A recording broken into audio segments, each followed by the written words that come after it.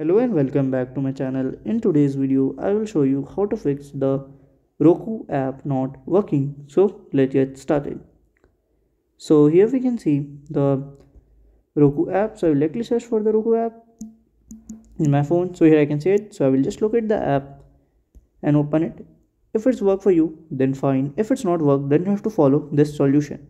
So just press and hold it here, then click on this I button. It will open the app info section, and then here you have to scroll down, just click on the storage, then if you click on the clear data, just delete it.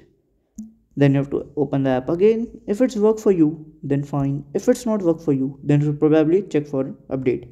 So checking for an update is easy. You can directly go to Google search bar and search for Roku app. Okay, so from here you can just download the latest version and use it. So if you find this video helpful, make sure you like, subscribe and share the video. Thank you for watching.